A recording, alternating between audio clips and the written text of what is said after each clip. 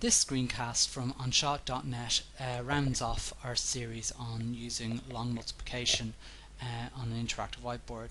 Now this screencast is simply just shows how to do a fourth way of long multiplication. It doesn't really need to be used on an interactive whiteboard at all, and essentially it's just really to indulge my own mathematical geeky side really.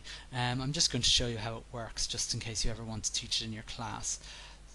So just to have a blank screen here in front of us, and I'll just make sure that we go to the previous slide just to check the sum that we've been working on and how the Russian method works with it. It's 23 multiplied by 47 to get 1081, so we'll just hopefully get that. So let's try that. 23 multiplied by 47. Now the way the Russian method works is that every line we double one of the numbers and halve the other number and see what happens.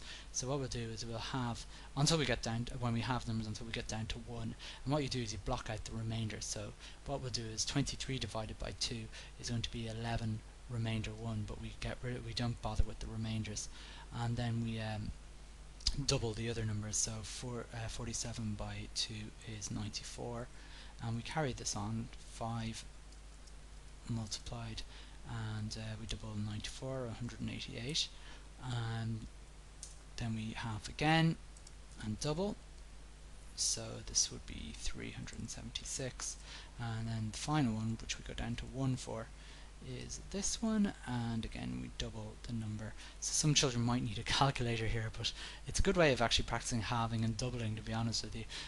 So that would be obviously 752. Now that's the Russian method in a nutshell. I'll just make the text bigger so it fills the screen, and we'll see what we can do then. Okay, so I suppose this is a slight step up from a normal whiteboard where you couldn't do any of this kind of stuff, where you're moving things around.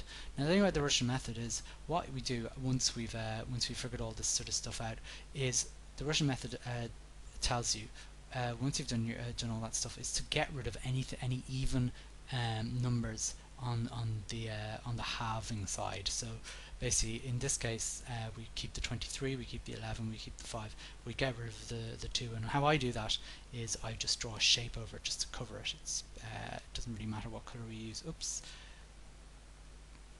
and we'll just make that bigger. You can use a rectangle tool, that would have been a better tool to use than the one I did use, but there we go. So we've covered that over, and the next thing to do then is add the numbers that are left. So 47, 94, 188 and 752, and if you can trust me here that actually does equal 1081, but again you can nice things that you can do are you can probably take the numbers away and make them into a sum on their own, so dragging them over and everything else, depending on your software. Some software allows you to do that, other software doesn't. You can separate all the digits and everything else. So just in this case, just to prove it to you, I'll just do the sum up. 752, 752, 1, you'll have to excuse my handwriting, 88, 94 and 47. Let's do some adding then. So 7 and 4, 8 and 2 is 21. 5 and 8, 13. 13 and 4 and 2 is 19.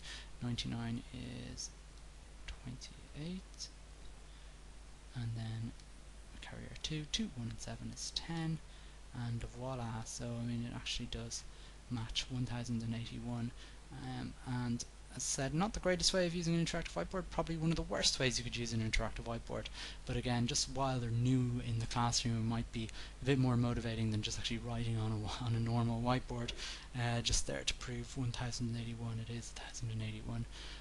So there you have it. That's 4 ways to do long multiplication. This is the 4th of 4 videos showing that. So best of luck as I said, using the interactive whiteboard in a much better way than this, but as I said, sometimes it's excusable to use the interactive whiteboard as just a normal whiteboard.